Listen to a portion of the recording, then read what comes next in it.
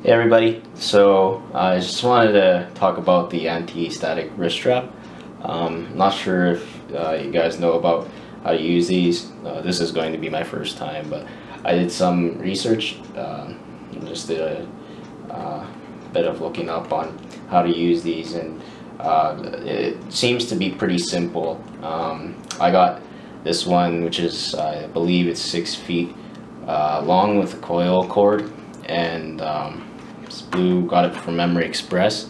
It's the only one that they had, and it was $15, but I believe you can get these for a lot cheaper, but this is the one I got from Memory Express.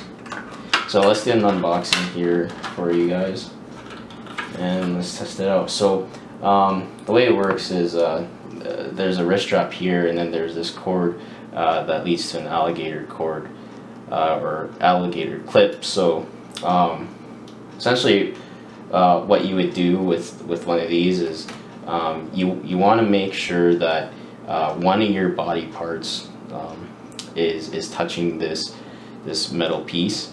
So this is a wrist strap, but I believe some people like to use this on their ankle instead, so that you know, it doesn't get in your way when you're doing your PC build. Right now I'm just going to use it on my wrist. I think it should be okay. And this particular one has an adjustable wrist strap. One thing that I've noticed is this right here, I don't believe for this model it comes out, but I've seen some of these come out, and I'm not sure really the benefit of that, but that's just our model here.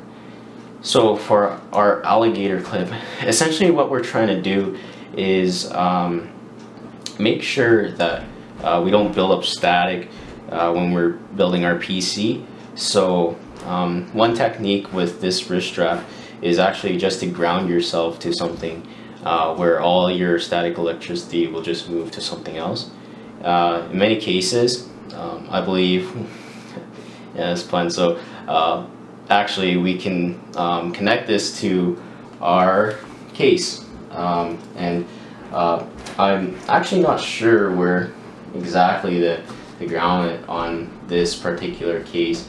I noticed that this alligator clip may pose some problems with your case, since it is going to chip away at some of the paint, but hopefully it won't be too bad of a problem. I'm going to clip it here, and we're going to proceed with our PC build later on, and just to see how that goes. So again, just going to use this as a safety precaution when we're building our PC, so that we don't fry our motherboard or do anything bad to our PC parts.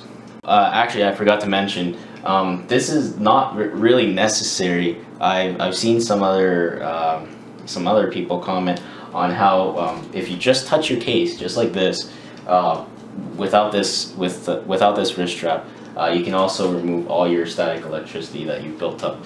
And the main key here is just to keep your whole workspace static free. Don't be wearing socks, or and especially don't work on carpet, because it's pretty easy to build up that static electricity.